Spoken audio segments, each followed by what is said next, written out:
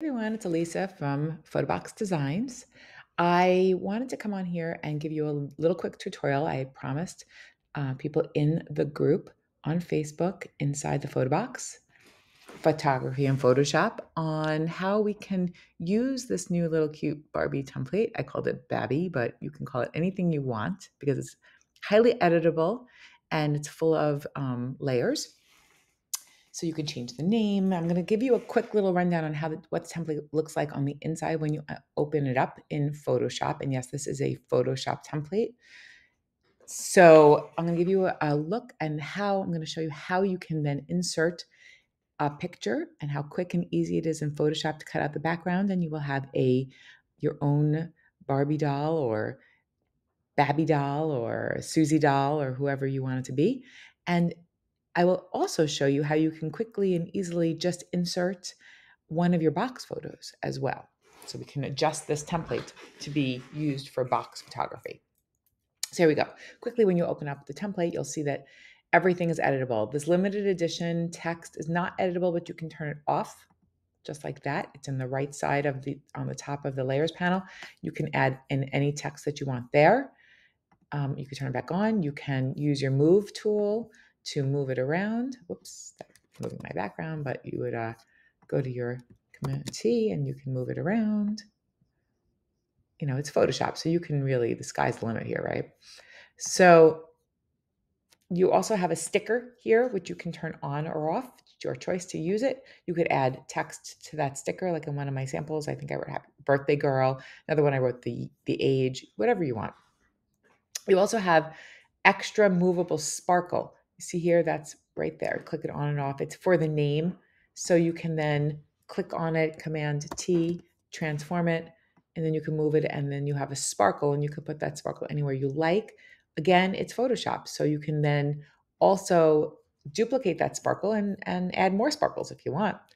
It's there for you. So you have a plastic overlay that kind of gives it the plastic feel like it's a doll box. You could turn that on or off. If you don't like it for some reason, you can just turn it right off. Whoops. We have this. I'm sorry. This is actually, it's marked wrong, but I will change that on the next template. That's actually the bag. So you can see here it says bag. I'll turn the bag off. That's just a little bit of clip art. You could turn it back on if you like. No problem. And then you have plastic wrap. That's the plastic wrap. There it is. You notice that it looks like the box doesn't have it. Looks like it's unwrapped now. Now there's wrapping over it. This is a little bit of text here. I'm going to delete that. I'm going to fix that up in my template. You have Babby, which is your text. So in the template, if you purchase it, you'll also get a download for this font. You're going to want to install the font. It's called Barbie font. It's a free font that I found online. I didn't make the font. If it's not free at the time of purchasing this, then you can always find something that would be comparable to it. I just give it to you just to make it easier for you to be able to change the font. So then you would just go to your font tool and you can click on it and you can call it Susie. You can, if you say maybe this is a wedding, maybe it's the bride, maybe it's the birthday girl. And then, again, it's Photoshop, so you can change the size of your fonts to whatever you want it to be.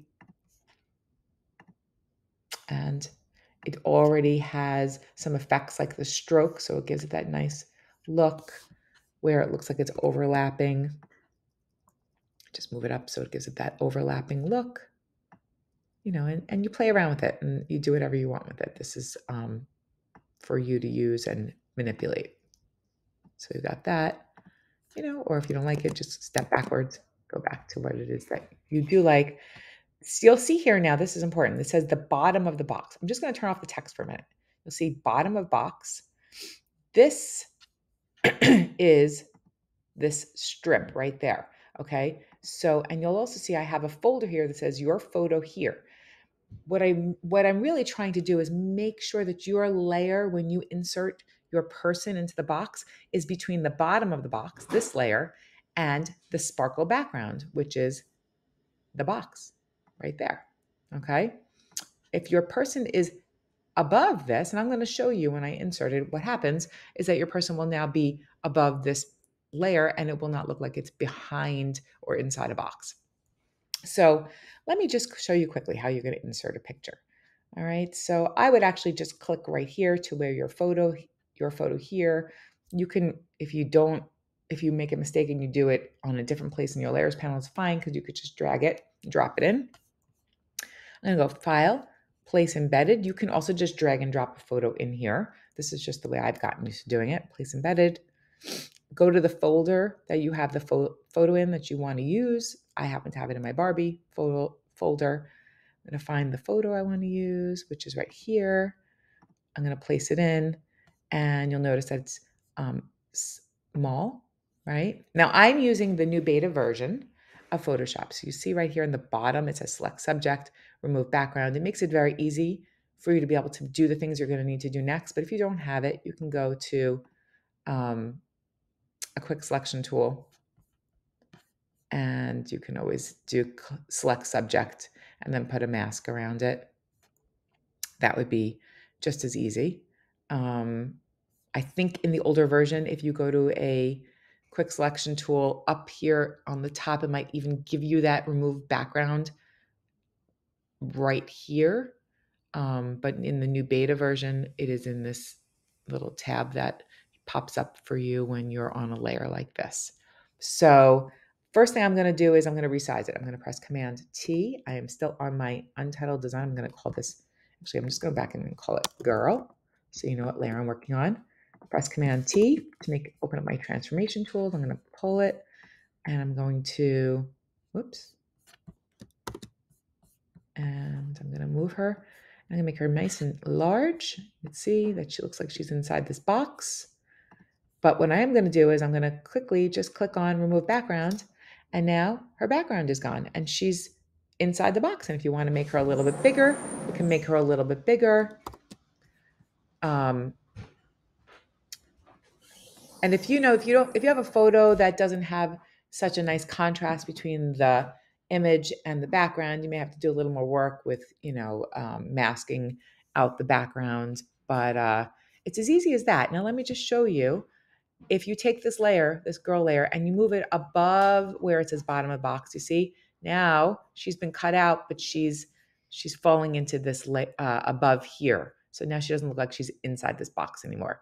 If you pull her above the plastic wrap, she also is not behind the plastic wrap anymore. So she doesn't look like she's behind plastic wrap. So you want to just at least put her somewhere between bottom of box and your photo. And then you have your Barbie turned on, and you have yourself a nice little image. Very, very simple. And you could change, like I said, you could change everything. But let me just show you quickly from my box people how to quickly and easily put in just an already made box photo. So I'm going to delete her out. I'm also going to turn off the sparkle background, which is my box background. And I'm going to, again, in the same location though, choose File, Place Embedded, and I'm going to choose a box photo. This is pretty much a raw box photo that I've used.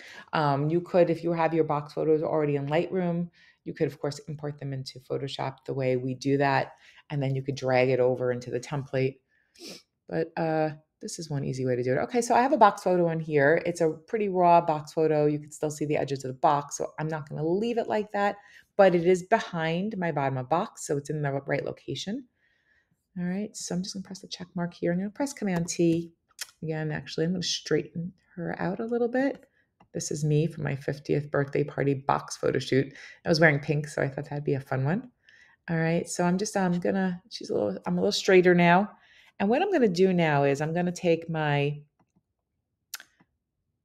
rectangular marquee tool, and I'm gonna just draw a square right over. Actually, what might be easier just for you to see, I can tell by my edges, they're going from edge to edge. So it's a square, but actually I'm going to go backwards. I'm going to press Command D to deselect. I'm going to turn off my bottom of the box so you can see. I'm going to turn off my Barbie so you can see the whole box. And again, I'm going to do this again. I'm going to click from the edge, and I'm going to go to the other edge. So I've selected, it really doesn't matter about the bottom as much because you're going to cover the bottom, but I'll select the whole box. And then I'm going to press down here, which is a layer mask. Click on layer mask, and it's now masked out the sides of the box, and the only thing you can see is the inside of the box. I'm going to click back on my bottom of box and my Barbie. I'm going to actually change the text to Lisa, because that's who I am. And I'm going to take my box photo. I'm clicking on the layer, Command T. Now I think I need to straighten out a little bit more. You could see the edges of the foil wrap. So you could shrink the foil wrap if you wanted to. You could also just do the same exact method that I just did with the box, and you could add a layer mask over it. But what I'm going to do is I'm actually going to just increase the size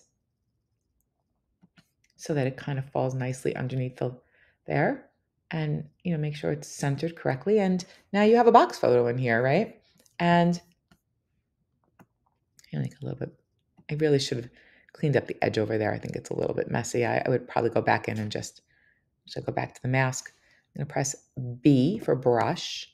I'm going to make it small. I could see that I'm on a black here, and I'm going to make my brush a hard round brush. And I'm just going to kind of mask off a little. I think I didn't have enough. Mask this off a little bit more. And then I'm going to go back and Command T. This is all just little finite details that you would do on your own. Oops.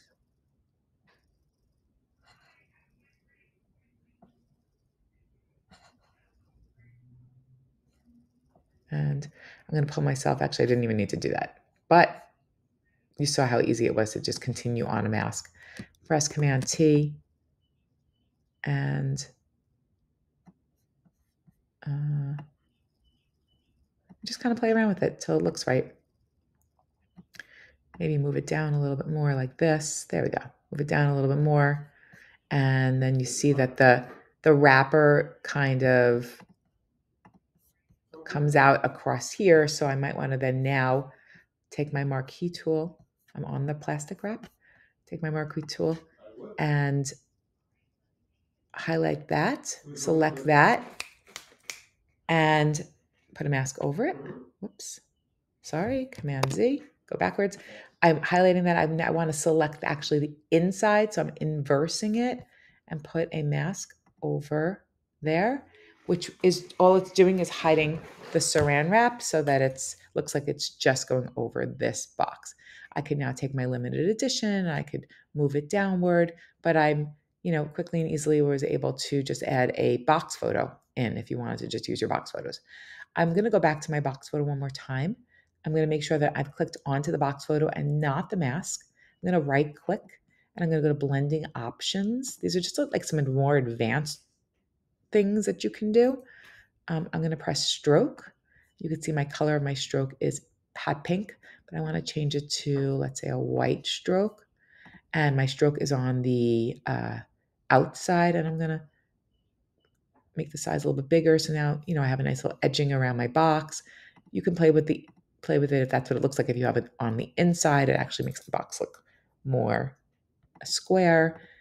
You can just play with all these things. You can even also just change up the color. Maybe you want your stroke to be like a nice purpley color and put it on the inside, and you've got yourself, I wouldn't do that, but maybe on the outside, if you wanted to play around with it. And you could change up the edging around your box too, just like that. And that's how you would use a box photo. So if you bought this tutorial, this template, and you're watching this tutorial and you have no idea what I'm talking about with boxes, this is an inside the photo box photo shoot that people do in our group. A lot of photographers, I was sitting in an actual 4x4 by 2 foot box where I took this photo.